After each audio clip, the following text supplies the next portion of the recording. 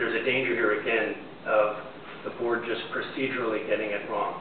As I understand it, the vote, you can actually put a question on the ballot in November asking the public whether they want to move the vote to April or not. And that will be at no additional cost to the taxpayers to do that. So just query why the board wouldn't do that, why you would take away the vote and in essence the participation of the community. I mean, I hear you lamenting the fact that 85% of people don't participate.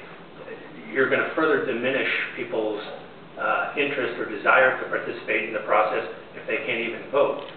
So I guess I would just urge you to trust in the voters rather than just having 9 people sitting up here making this determination.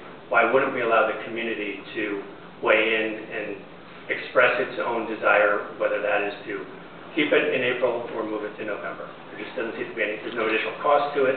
There doesn't seem to be any downside to doing it. We're letting the voters express their interest. So I'd urge you to consider